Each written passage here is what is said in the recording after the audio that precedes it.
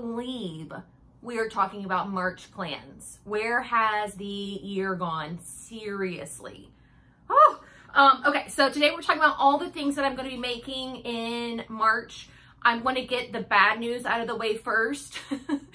I have 3 things that I am making that I cannot tell you anything about. And I'm really sorry about that. It's just the name of the game. It is for the Style Maker Fabrics Spring Style Tour. My date is like the 23rd, I think. I am making 3 things from the new collection. So I don't have the fabric, I don't have the patterns, but I have it picked out. It's unlike anything I've ever made for their tour. I don't know. I think I was inspired by being out in Seattle. I think I was kind of feeling like 2020, you know, I want to get out of my comfort zone, take risks. So I'm eager, excited, scared. I just hope it turns out well. You know, I hope it turns out in my mind. I don't know. We'll see. But there will be lots more information about it. I'll be posting teasers and behind the scenes and all of that on Instagram. So if you're not already following me, go follow me on Instagram. I'm at Inside the Hem. Okay, now that that's out of the way, here are the things I do have to tell you about.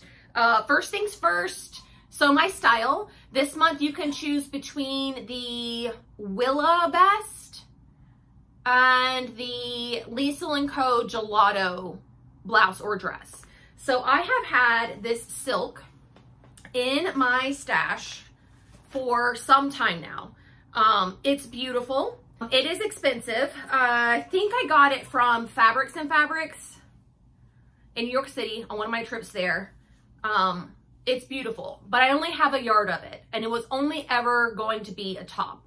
So I'm hoping I have enough to make the gelato, because the gelato is a bodice plus a little peplum thing. So we'll see. I'm gonna try and make it work because this is just so springy and so beautiful, and I think it would look really, really great, and who doesn't want a silk top? So this is the plan. I have to get the pattern printed. I'm gonna run out to my little printer guy that does the large format printing for me. Today. We'll see if I can get it done today. And then I'll be able to like do some pattern Tetris and see if I can make it work. It's also like a loose fitting. I don't know. We'll see. Okay, next up, because it is the heaviest, Burnside bibs. Okay, so when we did the Design the Look on Instagram, this was one of the patterns. This and the So Over It vintage shirt dress. The vintage shirt dress won, and a lot of people commented that they voted on the shirt dress because they thought that's what I would want to make the most, which kind of wasn't the point. Next year will be a lot more clear about what you should vote for. I truly wanted to make the Burnside bibs. I know that sounds weird because I'm not like a pants loving person, but do you see how fitting on this in the waistband is so generous? So easy. You just cinch in that waist and you've got a fitted waist. I've seen these on different kinds of body types and it looks really good on people with pear figures. So because I wanted to make them, I bought the pattern and I decided it might be fun to do something with like a St. Patrick's Day theme, but also still very, very wearable. So I got green. I think green is like the new navy. At least that's what I'm going to be putting out into the world. I have so many navy things. I've got, you know, denim obviously and, you know, navy dresses and all that. And I just wanted something unique and different that I could still wear with all the same clothes that you wear navy with. Like green is just as much of a neutral as navy is. Obviously you can wear white, you can wear gray, you can wear like stripes with it, you can wear, you know, all kinds of different things. So the shirt, the t-shirt that I wear underneath it, I think I could keep swapping out and it would still be great. But the fabric is from Style Maker Fabrics. I think it's a linen rayon blend. I'll have it in the description box so that you guys can check it out. This was selling like hotcakes at So my style, they have it in like 17 colors or something like that. And it feels really, really good. Let me show you this drape so you can see what it would be like. Because the Burnside, because it is so gathered at the waist, you can't pick a traditional bottom weight fabric. It will just be too stiff. But this has some beautiful, beautiful drape to it. And I think will lay really beautifully, from the leg, as pants, especially springy pants. You want that kind of easy breezy kind of feel. So Burnside bibs in green linen. Are you guys thinking I'm nuts? Just wait, okay? Just wait. Lastly on the list, I have this fun little project, and I talked about this a little bit in my makes video, but this was almost like a massive disaster. So I pulled this out of my works in progress collection, and I'm like, oh great, it's a knit, it's easy, I've already got white serger thread in, like, let's knock this out. And so I'm sewing along, right? I get the whole front done, and that's how they have you do the whole front, the whole back, and then you do the side seams.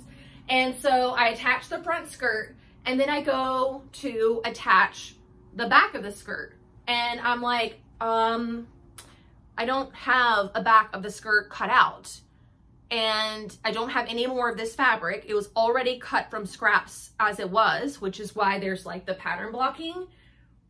I'm screwed. Like, I can't finish this. Like, it would look so weird to have like a completely different fabric on the back of this dress. So I go online. I got it from Cali Fabric, so I go there first. Nowhere. I did find the listing, but of course it said it was sold out. So I look at all the usual places for double brush Ponte, and I'm not finding it anywhere. I do a Google image search. I'm doing it all. I even emailed or DM'd Cali and was like, any chance you got any of this? Like, I don't know, somewhere. To no avail. They didn't even reply, which I don't blame them. But I was like, okay, last ditch effort, Hail Mary before I completely toss this. Let me put it on Instagram stories and see if any of my followers have it. And would you believe someone replied and said, yes, I have that fabric. How much do you want? And so she sent it to me and it arrived while I was at Sew Expo.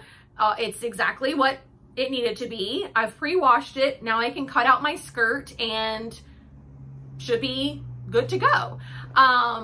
So that's really exciting that I'm going to be able to save this dress. So I'm going to finish this in March, and I'll be able to, it's not super springy, but I just need to get through the work in progress bin. The last thing I've talked to you a little bit about already is my trench coat. I got the buttonholes sewn, but I haven't cut them open because I'm afraid. But this has to get done. I got the belt done. Here's the belt. Literally all I have left are to cut these open and sew on the actual buttons, and I will be done. So I've got to just do it, go for it, finish it, and be done and say it was the best that I could possibly have done given the skill set that I have now, which I am totally fine with. So I'll be excited to have it done. I think March is a really great month for trench coats. The weather, the temperature, and all of that, it would be really great to have this. So that is it. Those are my plans for March.